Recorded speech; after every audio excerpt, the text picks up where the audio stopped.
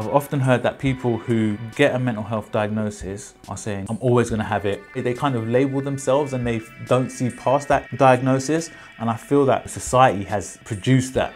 Some people, they come into treatment and they're like, I knew something was wrong with me and now I can get the support and help that I need. Now I know what I need to do. I think we've all got a responsibility to understand and look into these things. It begins with you admitting you need help, and it ends with you being accepted and having the help that you needed to get better. When we do take that responsibility to stand up and say that we need help or that there's something wrong, the services have to be there, have to be more accessible and open. If I take responsibility for my treatment, I also expect to be supported when I need help.